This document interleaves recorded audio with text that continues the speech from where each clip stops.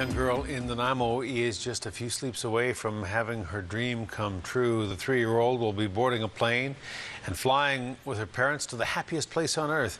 It is a trip she has earned more than any child should have to. The 3-year-old has battled leukemia and has won.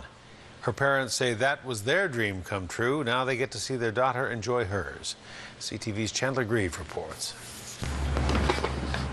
I know.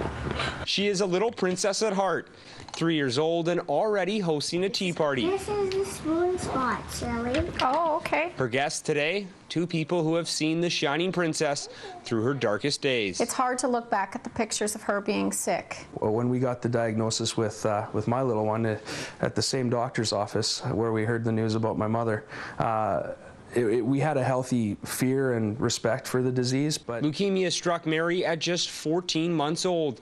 The disease has already killed her grandmother. It's almost indescribable. It's just something you just go through day by day.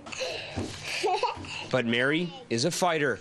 2 years after she was diagnosed, the cancer is in remission, and the doctor says the worst is likely behind her. he would breathe a sigh of relief as a father after 2, and this January marks our 2 years remission, so it's feel quite blessed. Okay. To celebrate the occasion, the family is going to a place where the princess will fit right in. Whereabouts are you going? Disney World. The family trip is a gift from the Make-A-Wish Foundation.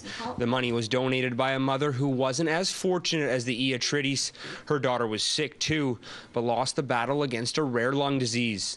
It's very special to me because Mary's Ella's age. Ella would have been 3 last August, so in my head she's still 3 and a half.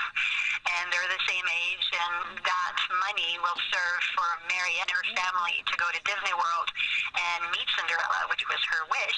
I mean, thank you doesn't really sum it up, does it? But yeah, she's hopefully she's not afraid of hugs, because I think I'd like to give her a nice big hug.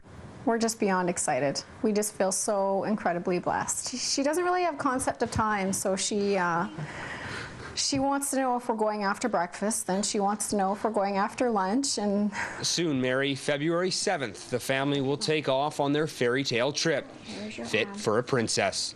Chandler Grieve, CTV News, Nanaimo.